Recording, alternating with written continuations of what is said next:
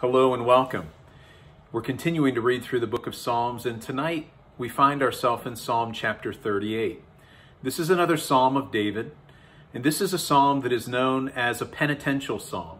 David is clearly recognizing that sin has caused destruction in his life. He's suffering physically because of his sin. He's suffering mentally. He's also suffering because people are abandoning him. And because of his sin, he now lies prey to those who would come against him, his enemies, because he's susceptible to them. And ultimately, this is a good reminder for us. It's a good warning for us of the destruction of sin. You see, sin always paints a beautiful picture, and that's why we're tempted, but it never shows us the troubles that lie in the wake. And so as we read this psalm together, let's remember that. Let's be warned in our own heart. And ultimately, let's examine our heart. If there's any sin in your life as you're listening and reading along with me, quickly uproot it. Quickly turn from it. Learn from David. Listen to the words that he uses here. And forsake your sin. Turn away from it. Let's read together in Psalm chapter 38. If you have your Bibles with you, turn and follow along as I read. A psalm of David for a memorial. O Lord, rebuke me not in your wrath, and chasten me not in your burning anger. For your arrows have sunk deep into me, and your hand has pressed down on me. There is no soundness in my flesh because of your indignation. There is no health in my bones because of my sin. For my iniquities are gone over my head. As a heavy burden, they weigh too much for me. My wounds grow foul and fester because of my folly. I am bent over and greatly bowed down. I go mourning all day long. For my loins are filled with burning, and there is no soundness in my flesh. I am benumbed and badly crushed. I groan because of the agitation of my heart. Lord, all my desire is before you, and my sighing is not hidden from you. My heart throbs, my strength fails me, and the light of my eyes, even that is gone from me. My loved ones and my friends stand aloof from my plague, and my kinsmen stand afar off. Those who seek my life lay snares for me, and those who seek to injure me have threatened destruction, and they devise treachery all day long. But I, like a deaf man, do not hear, and I am like a mute man who does not open his mouth. Yes, I am like a man who does not hear, and in whose mouth are no arguments. For I hope in you, O Lord. You will answer, O Lord my God.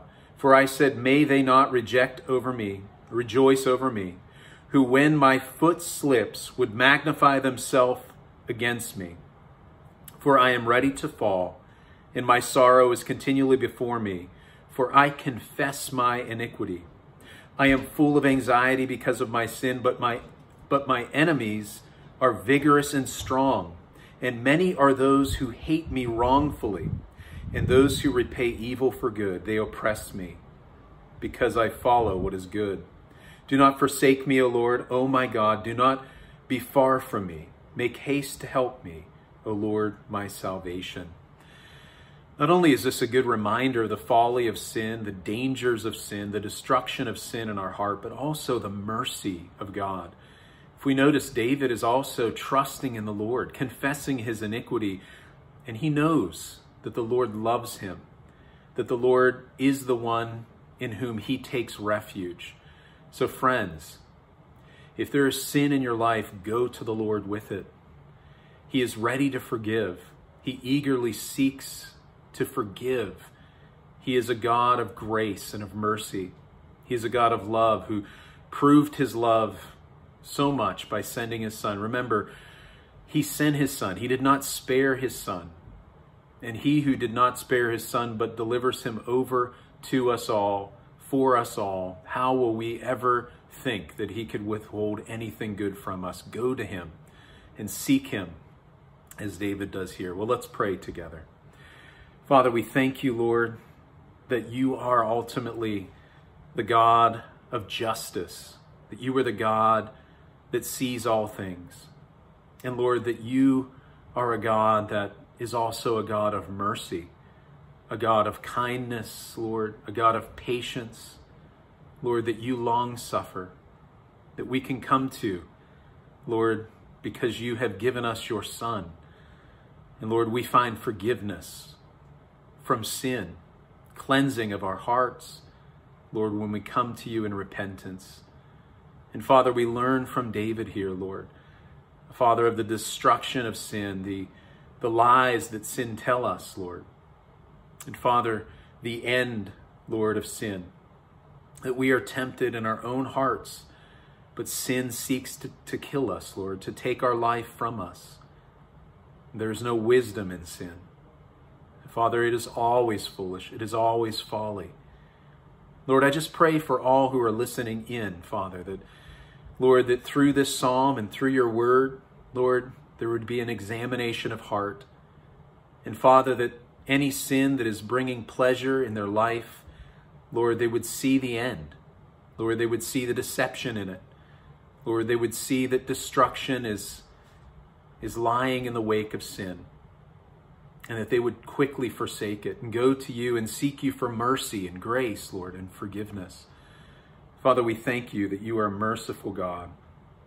We thank you, Lord, that David says that my heart throbs, my strength fails me, and the light of my eyes, even that has gone from me. Lord, though he, Father, is suffering, Lord, he still seeks you. He seeks you, though he has sinned against you, he seeks you because he knows you are a merciful God. And Lord, that, Father, he says, for I hope in you, O Lord, and that you will answer, O Lord, my God. And Lord, that his confidence is in you, that, Lord, your loving kindness is the anchor of his soul, that he knows you to be a merciful God. So, Lord, no matter how far we have traveled away from you, Lord, no matter how grievous, outrageous our sin is, Lord, we know that you are a God of mercy and that we can turn to you and confess our sin and find forgiveness. Lord, I thank you at the end of this psalm that David cries out, do not forsake me, O Lord, O my God. Do not be far from me. Make haste to help me, O Lord, my salvation.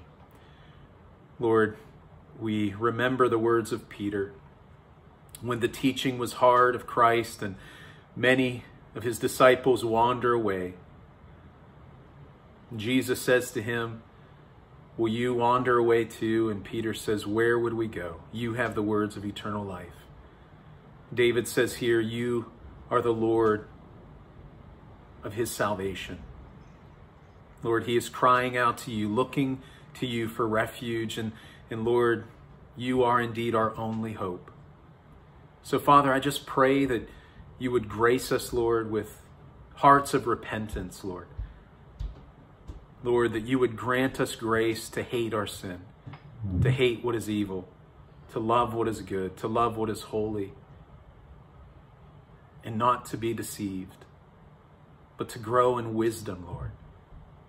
To quickly forsake sin, to quickly interpret it biblically, and Father, to follow the way of Christ in our hearts, that this would be a warning to us that we do not have to go the route of sin. But Father, if there's any sin in our hearts, we know that, Lord, we can come to you with it, and we can find mercy and forgiveness and peace. So Lord, I just thank you. I thank you for your love. I thank you for your loving kindness, Lord. And I just pray for sovereign grace. I pray for all the people, Lord. Help us to be a people that quickly repent of sin. Help us to have tender conscience. Lord, that we would grow in our love for righteousness and walk in the ways of Christ.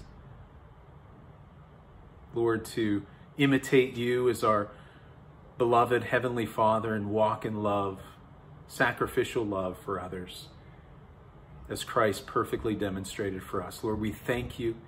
We love you, Lord, and indeed, Lord, you are the Lord of our salvation. We just give you thanks for this and praise. Amen.